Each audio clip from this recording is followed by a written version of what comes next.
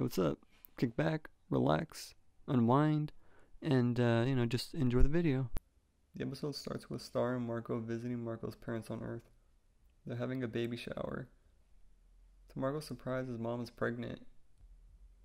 This sets up the theme of the episode, being that Marco feels that he's growing apart from his parents.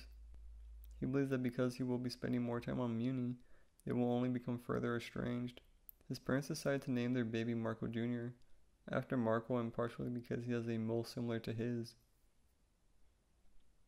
Seeing that other people brought gifts, Marco decides to get a gift for his family.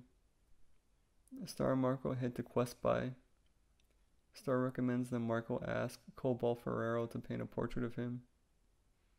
He agrees, but makes Marco fill out an essence test about himself. However, being in a hurry, he doesn't take the time to answer the questions truthfully.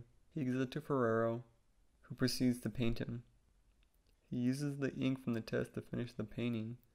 Afterward, they head back to the party. Marco presents the portrait to his parents, who are repulsed by it. He looks at it and is shocked that it looks nothing like him.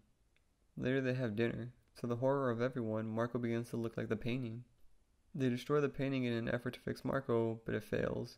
They all confront Ferrero, who explains that because Marco didn't answer the questions truthfully, the portrait did not reflect who he truly was. As a result, the magical painting is trying to correct the problem by making Marco look like the portrait. Ferrero says that Marco must retake the test and answer truthfully this time. However, he transforms to the point that he can no longer grip the pencil. Marco's parents try to answer the questions for him, but it's obvious they don't know much about their son anymore. Marco has changed a lot since he's been having adventures with Star and in Muni for a while. Star insists that she should answer the questions. Marco grunts in agreement. His parents sadly realize that they're out of touch with all the changes Marco has recently been through. Star quickly and accurately answers the questions. Ferrero pours the ink on the ashes of the painting, restoring Marco to his true self. Marco and his parents agree to catch up more often. It was actually a pretty good episode. It actually shows that Marco is realizing that him being immune is affecting his parents, which he probably wasn't thinking about when he first left. So it's nice to see that he's actually thinking about them now, and that he's thinking about trying to just stay connected to them in the future. I think one of the best moments is when Star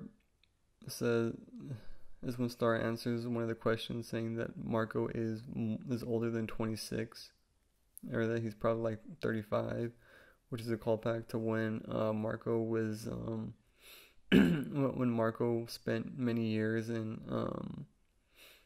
Hekapu's dimension, trying to chase her down. Beyond that, I'm just looking forward to seeing I'm just looking forward to seeing I'm just looking forward to seeing when Marco Jr. is born, because I'm pretty sure that's going to be a big episode.